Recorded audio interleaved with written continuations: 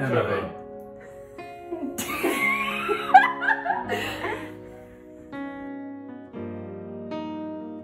It starts quite softly with the piano, with the synths kind of coming in very gently, sort of twinkling kind of textures.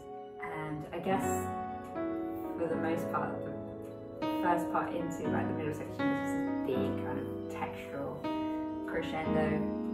We've got these amazing kind of delayed snares and little kick drums that come in from you that I absolutely love, and your cymbal washes are just like gold. I love it.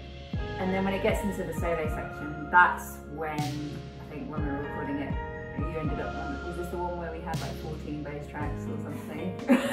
Because of all like the layered bass effects and stuff. Yeah, I think the cool thing about the way that the track is structured is it brings in, so from coming from our first record, it still brings the kind of audience into that piano trio, sort of traditional format that I suppose we kind of came from more.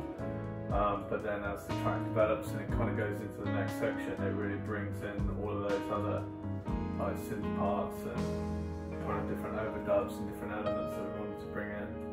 And it kind of, in terms of being idle, it should be quite sort of epic sounding. Yeah. It brings that kind of sort of real like cinematic flavour to it, doesn't it? When we say idle, we mean laziest. No.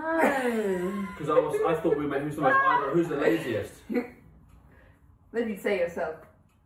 Yeah, then I would say myself.